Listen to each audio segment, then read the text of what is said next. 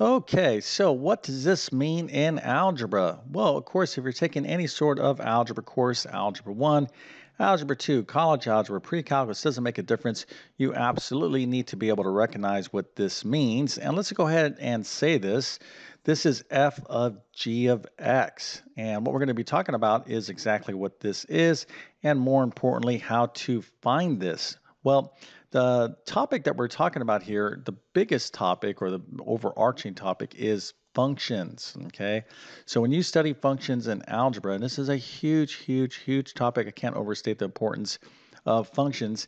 You need to know a lot about functions. Now, here we're dealing with two functions, an f function or an f of x function, and another function, a g of x functions. Now, I have actual functions here that we're going to use as an example to cover what we're talking about, which of course is composite functions. But when you have two or more functions, you can do all sorts of things, all sorts of function operations. You can add, subtract, multiply, and of course do this, which is called a composite function. This seems to confuse a lot of students who are taking algebra. So if you are struggling a bit with composite functions, you're not alone, but let's go ahead and make it very easy for you to understand this, and that's going to be the objective of this little video. But before we get going, let me go ahead and quickly introduce myself. My name is John. I'm the founder of TC Math Academy. I'm also a middle and high school math teacher. I've been teaching math for decades, and if you're struggling in math, I'm telling you right now, don't give up. What you need to be successful in math is great math instruction, clear, understandable, and comprehensive. So you need more than just quick little YouTube videos or short tutorials. You need full instruction, and that's where I can help you out. So if you're at the middle school, high school, or college level, check out my math help program. You can find a link to it in the description of this video. I promise you it will help you out. Also, if you happen to be preparing for some sort of test with the math section, things like the SAT, ACT, GED, ASVAB, maybe a teacher certification exam, I have a ton of test prep courses that can help you out.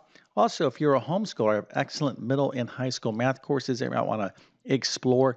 By the way, if you need a pair of math notes, if your notes aren't up to speed, and this is a common weak area for those of you that are struggling in math, I'm going to leave a link or links to my notes, various notes, in the description of this video as well. And if this little video helps you out, don't forget to like and subscribe, as that helps me out big time. Okay, so let's get into composite functions. And again, we need some actual functions to do a problem. So let's go ahead and take a look at this example here. So here I have an f function, an f of x function. This is just the name of a function. And here's my variable x, and I have another function over here. Its name is g. Okay, so this is the g of x function. So g of x is equal to x plus 1, and the f of x function is equal to 2x squared plus x.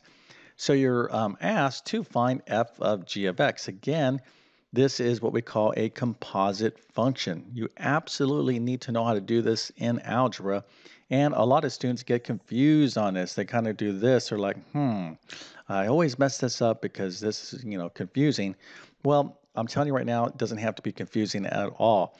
Now, I just kind of want to see where you're currently at. If you want to kind of check your current understanding of this, go ahead and compute f of g of x, or calculate this out. It'll probably take it about, I don't know, 30 seconds to a minute. So if you want to pause the video and do that, I would suggest you go ahead and check your understanding. But I'm going to get into the solution now. Okay, so before we actually compute the composite function here, f of g of x, again, we have two functions here, the f function and the g function. Let's just talk about what we're doing big picture. Well, a composite function is basically we're evaluating the f function with the g function. But let's just review what it means just to evaluate a function with any particular value. So let's take the f of x function here. If I wanted to find f of 3, okay, so let's say you're asked to find f of 3, what does that mean? Well, it means that you're going to replace all the x's here, which here is an x and here's an x. You're going to replace that x with the 3. Okay, then we're going to go ahead and simplify. So instead of 2x squared, we're going to have 3 squared plus, or 2 times 3 squared, excuse me, plus 3. So we're replacing the variable x with the 3. And now we're going to go ahead and just use our order of operations. and diligently simplify this. Now we have 3 squared, of course, is 9. 9 times 2 is 18. 18 plus this 3 is 21. So f of 3 is 21. So before you can understand how to work with composite functions, you need to obviously know how to evaluate a function, because what we're doing here, f of g of x, is instead of plugging in a number, let me go ahead and write this a little better. Instead of plugging in a number like 3 into the f function, I'm going to erase this so we can see this a little bit clearly, not clearly. Okay, so what we're going to be doing, instead of plugging in 3 into the f function, we're going to be plugging in the g of x function. Okay, so but what does this mean? This notation is confusing. Well, instead of this symbol here, g of x is the same thing as x plus 1. Okay, so really f of g of x is finding the function f of x plus 1. Okay, what does that mean? Well, again, anytime you are evaluating a function, whatever you plug in right here, you're going to replace these x's with whatever you plug in for what you're trying to evaluate. In this case, it's going to be x plus 1, and then we're going to simplify. Okay, so let's go ahead and see how that works right now. Okay, so here we go. So f of x is equal to 2x squared plus x. G of x is equal to x plus 1. Okay, let's find f of g of x, meaning I'm going to plug in the g of x function, okay, into the f function. So wherever I see an x, I'm going to replace it with the g of x. But that g of x, I'm not going to use this thing. I'm going to use x plus 1, because x plus 1 is equal to g of x. So I'm using x plus 1, not g of x. So this x right here, I'm going to replace with an x plus 1. And this x I'm going to replace with an x plus 1. So that's going to look like this. Okay, f of g of x is effectively finding f of x plus 1. So that's going to be equal to 2 times x plus 1 squared. Okay, again, right here, this x I'm replacing with x plus 1.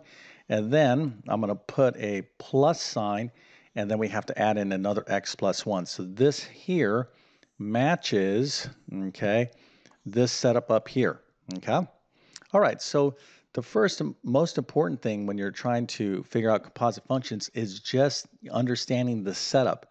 So if you're like, okay, now I understand, and really you wouldn't put f of x plus 1 there, you would write, technically you would write f of g of x, but I did that kind of to explicitly show you that g of x, what we're plugging in, is x plus 1, because we're saying that g of x is equal to x plus 1. So x plus 1 is the same thing as g of x is the same thing as x plus 1. So this notation, this is how you would write this actually in your work. Okay, so at this point, what you have to do is use your awesome algebra skills to simplify this. So let's go ahead and do this now. So we have 2 times x plus 1 squared. Of course, we have to do powers before we do multiplication. So I would suggest using brackets. So just write it out this way. 2 times x plus 1 times x plus 1. That means x plus 1 squared plus this x plus 1 right here. Okay, so always write your work step by step. It will help you, avoid making any errors. So let's go ahead and do this multiplication here. X plus 1 times x plus 1 is going to be x squared plus x plus x plus 1. I'm just using a FOIL technique there. So we're going to multiply 2 by all of this. So let's go ahead and combine like terms. So this is x and x, that's 2x. So we're going to have 2 times x squared plus 2x plus this plus that 1. And again, let's not forget this x plus 1 over there. Okay, so now I'm going to go ahead and use the distributive property and multiply 2 by all this stuff inside the brackets. So 2 times x squared is 2x squared. 2 times 2x is 4x.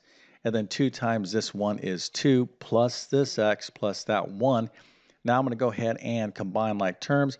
Of course, you're going to write this thing in standard form, highest to lowest power. So 2x squared, there is no other 2x, or there's no other x squared term. So our first term is going to be 2x squared because it's the highest power of x.